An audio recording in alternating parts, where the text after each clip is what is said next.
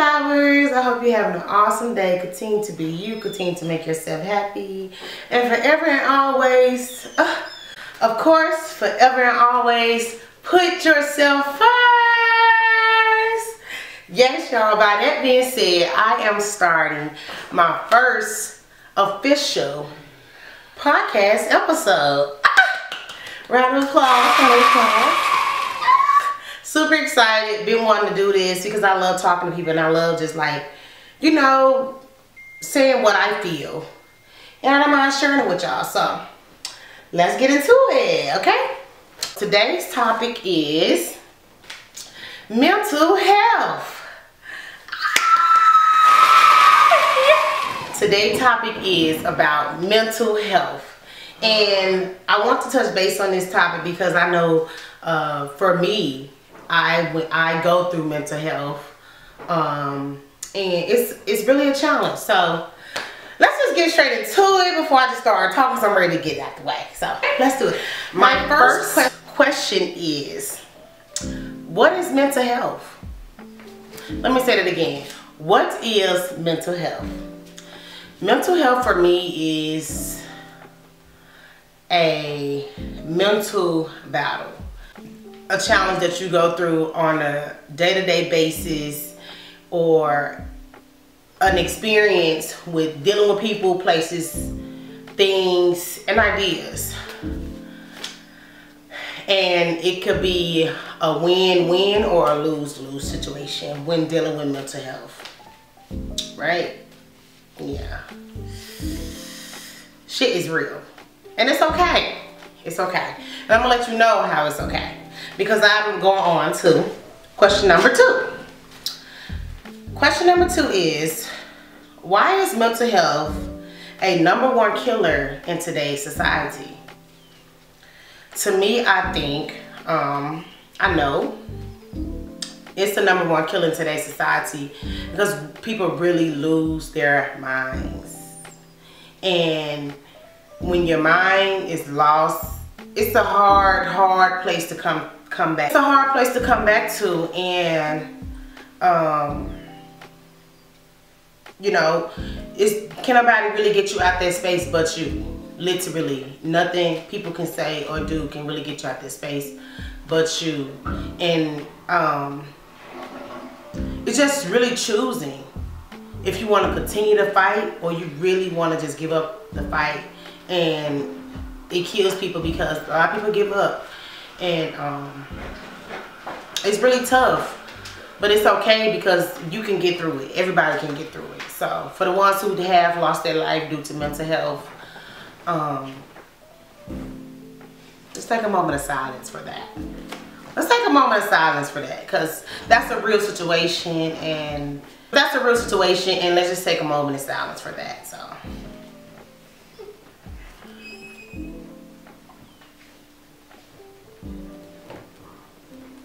yeah, it's a mental illness, so you know, you can just get well from it for sure. But next question, number 3. How can you heal from mental health? Just for me, taking acknowledgement, taking action, knowing what the situation is, knowing what you're going through, and being okay with going through it and getting through it. You can continue to go through it and not get through it, but the moment you go through it and get through it by knowing the problem and finding the solution, that's how you can heal from it. And being honest with yourself, being real with yourself, you can also heal from it as well. I think mental health is, healing from mental health is a huge accomplishment, because it's not a normal thing that should be normal, that people don't really do on a daily. But the people who do it, shout out to you, and shout out to me, because I'm one of them. Woo! But you definitely can heal from it, and just by taking a breather, even if it's taking time to yourself, taking some alone time, like taking a breakthrough, crying, talking to a loved one that you felt like you really need to talk to. Just really, it's a within battle. And once you just continue to withhold the battle and kind of don't let it withhold you, you're healing from it every day, every single day. And that's what I'm talking about. That's good job, good job, good job. And this is how you heal from mental health. And it's a continuously healing journey. And it gets lighter, it gets easier, it gets enjoyable, it gets like a wow factor. Like, dang, I was like really like this mentally, and now I'm like this. Who fucking with me? You know, like you get that feeling, and it's beautiful. It's really beautiful. So yes, you definitely can heal from mental health. Question number 4. I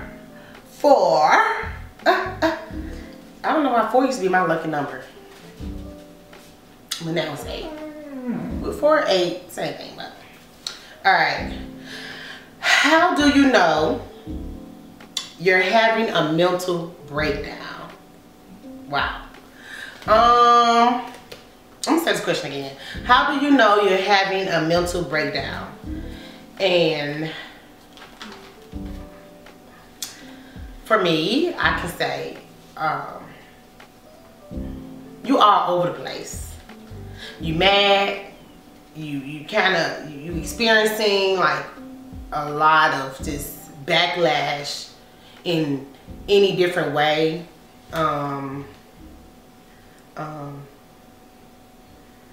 You're crying out for help, but not really crying out for help. You're not asking for the help, but you're crying out, and you like hurting people around you, like doing things that's out your norm, or things that you just like, oh, well, I gotta get my shit together. And you like questioning what's going on, and you don't know what's going on. It's mind fucked all the way around. And you show it. You show it on your face, you show it on your skin, you show it on your behavior, you show it in the way you talk to people, the way you act, and you just be like, wow, like, chill, go heal. You know what I'm saying? Like, for real. And it's possible. It's always possible to. If there's a problem, that's a solution. It's always a problem, but what the solution is to go get help. And if you don't want to go get help from another person, go get help for yourself. If that's taking the time out to go for a breather, go for a walk, cry, write it down, tear it up, shout. But don't do things that you will regret in the long run. And I feel like when having a mental breakdown, 50 out of 100 people do things that they will regret in the long run. And they have to live through that for the rest of their lives. So, before you just completely go black or go red, really, really, really come to your senses and acknowledge those actions and just fucking walk away. Literally just walk away. Because a lot of breakdowns come and they don't stop unless it's just the end of either you or that person or that thing or that place or that idea. If you just feeling no way, you feeling out of place, you feeling like you don't know where to go to, that's mental. It starts here. That's a mental thing. So it's always okay that you're going through that. Accept that and work on it. And to work on it is to step by step tell yourself like, look, I fucked up. But the only reason I can get unfucked up is really, really, really focus on me, relax my mind, cry, you know what I'm saying, go for a walk, go for a run, anything that can keep, that's really ease your soul, your mind, and your body. Okay, next question. I hope y'all enjoying these. I hope this is my first video. I'm excited, and I know that it's gonna get better and bigger and beautiful along this first journey that I'm starting my podcast. So bear with me, and don't forget, like, comment, subscribe to your girl channel. I am planning on staying on YouTube full time and really building my channel in everything that I do. And this is another era of my channel that I'm opening up and sharing with you guys. So keep flowering. And by the end of this video, I'm going to tell you my podcast name, because it took me a minute to come up with it, and I really was thinking about it last night. Like before I went to sleep, I was like, I need a name, I need a name, I need a name. And I was like, why not stick to what I know and what I go by and what's my name, which is Flowa. But hold that thought, I'm gonna tell y'all at the end of this video. Alright, so question number 5. Question number 5, y'all, is what are the pros and cons of mental health? Alright, I'm gonna answer it now. Okay, I'm gonna start with the let's start with the pros. The pros, some pros that I do have for mental health is it's a challenge, and challenges can be good because you get through them, you know, you succeed. Like you really succeed, you really evolve, you really learn more about yourself, about your environment, about anything. Another pro is once you feel like you became more mental control, you can help the next person. It's good to share your testimonies with mental health and how it can be impactful for the next person and how you overcame it.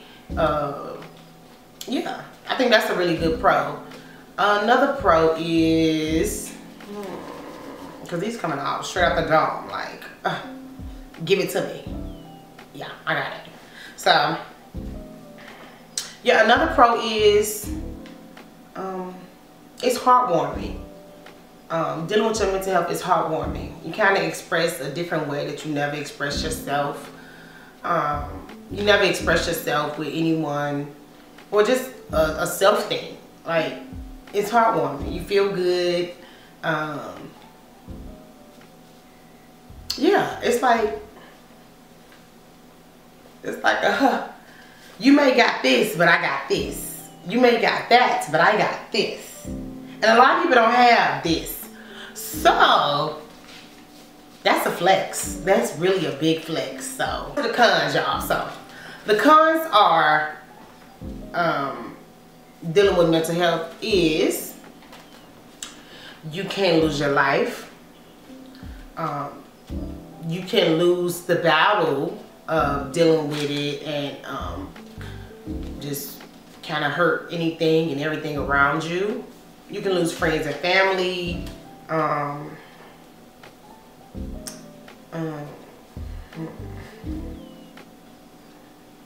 You can go on a deep, lost soul moment. And if you saw the movie Soul, you know exactly what I'm talking about. You can go on a deep depression, anxiety, just an all around, like a lot of bad shit. And just think about all the bad shit that mental health can do to you. So, yeah.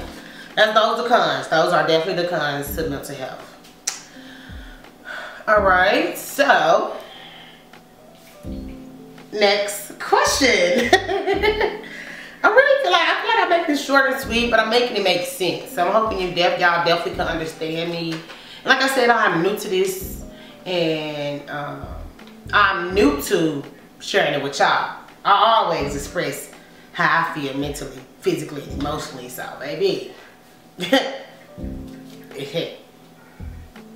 ain't nothing but just expressing with my flower friends. So, yeah, I'm excited. Like I said, y'all don't forget to like, comment, and subscribe. Look at me like I'm on a talk show. Got my leg. Got my little 1-2 cards. Yeah. No money on my hood. This way. Alright. Question number 6. Alright. how to break free from mental battles and be in control. And I feel like this is a really good question, because I said the first question was like, what you going through, what is it, the problem? But here's the solution, baby. Here's the solution for you, me too. All right. The solution is to this: how to break free from mental battles and be in control. Like I said, and I'm gonna keep saying, it's about acknowledging. It's about accepting. It's about understanding and let it flow through you. And being comfortable with talking about it, growing from it, healing from it, crying about it, you know, anything that gets you through it, and you feel the weight off your shoulders, you feel good in your skin, you feel good in your life, no matter what you don't have, because what you do have is control. And what a lot of people go through in today's society is out of controlness.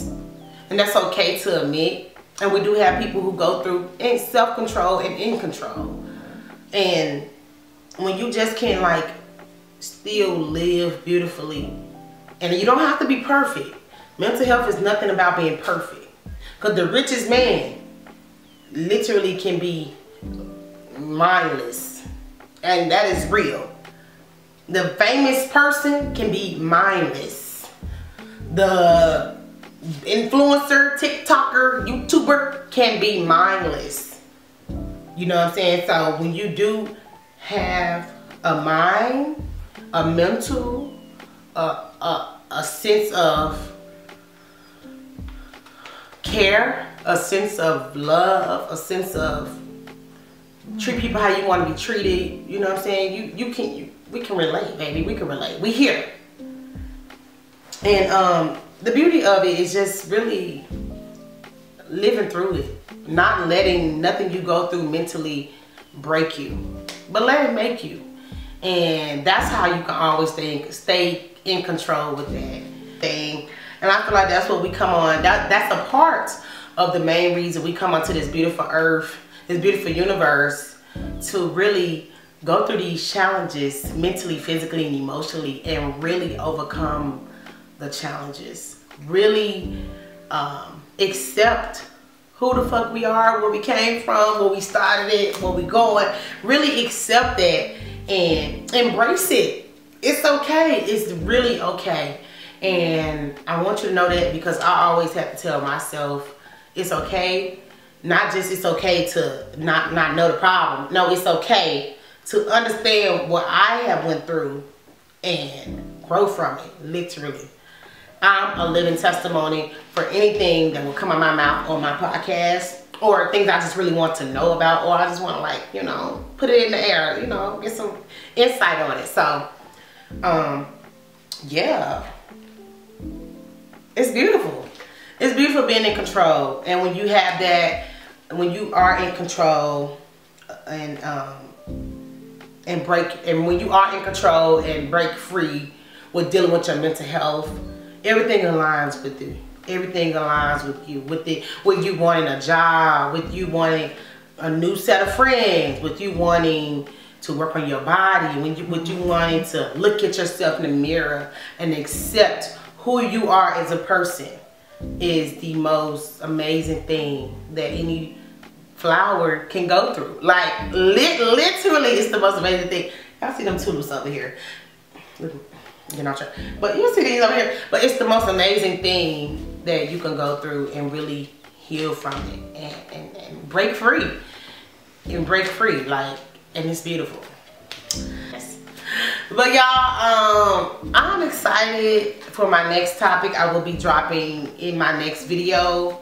This was strictly about mental health, knowing what it is, knowing what you go through, knowing how to get through it, and knowing how to break free and be in control of your mental health, because starting with your mind, body, and soul is all the keys to success. It's the keys to becoming who you truly want to be and will be, and who you are now. It's the keys of a lot of opportunities that can open it and align themselves for you, with you, and just all around. It's dope. It's really dope. And it's beautiful to experience the bad, because if you can experience the bad and go through the bad, the good stands perfectly strong for you. You know what I'm saying? And yeah, I think that's the best way you could really put that. Like, you go through so much bad, it's always going to be a light at the end of that tunnel, and not a light for you to go 6 feet up in the sky floating and shit, but a light for you to still be this vessel and live through your testimonies, through what you've been through any and everything that try to come your way, because baby, it's about a fight. And the more you continue to fight, and I'm not saying physically fight, but mentally fight, you will always win, no matter what. Okay, and I'm hoping that this video really did some justice for everybody. I feel like it did some justice for me. I cannot wait to edit this video and see, you know, just hear me out. I love to hear myself out before anybody else to hear me out. Like I said, I will not be on my platform saying anything that I haven't went through or going through or getting through. It will always be about a testimony that I've experienced in my life, and I don't mind sharing with y'all. Or like I said, just open-minded to other people's opinions, and I'm sharing my opinions with y'all about different topics outside of me. And it's gonna be rarely that I'm gonna probably be sharing those, but I don't mind, like, other, you know, talk about other shit, because I'm gonna say what I got to say. You know what I'm saying? And that's how comfortable I want my podcast to be for me and for you. That if y'all do have topics that y'all want me to talk about, drop them in the comments. I am definitely going to talk about them. I will not mind. I would love to talk about them. Keep them nice, keep them comfortable, keep them beautiful. You know what I'm saying? Don't come at me with all that. Because I will not be answering that topic on my platform. I want it to be nothing but heartwarming, loving, caring, and just really knowing that you're not alone in this. I'm not alone in this. And I just feel great that I'm sharing my opinion on mental health with y'all. So, I'm excited. Look at me. I got my toes up. Y'all ain't even see them. But I'm really excited that I've shared these 6 questions with y'all. There will be more. And yeah. Like I said, y'all, thanks for watching. Like, comment, and subscribe to your girl, Flowa. And the title for this podcast is, and my other podcast that's coming, because the title and topic is 2 different things. So the title for my complete podcast is Blossoming and Blooming from the Roots with Flowa. Ain't that cute? That is cute. That is fire. Y'all, I had this whole thing of tea over here. And I ain't taking out 1 sip, but baby, I'm gonna definitely drink this down.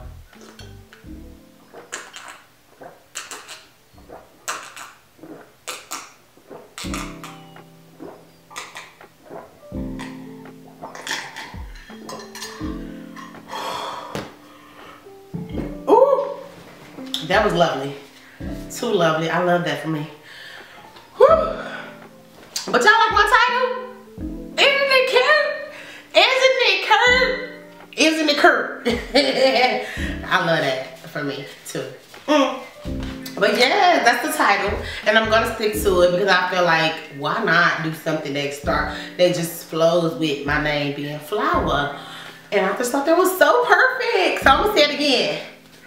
My title is Blossoming and blooming from the roots with Flowa. I just love that. I just love that, y'all. Oh my God, it's so pretty. I'm probably gonna get that tatted. I think I'm gonna get that tatted. What y'all think? Should I get that tatted? I don't know. But y'all, your girl Flowa is out.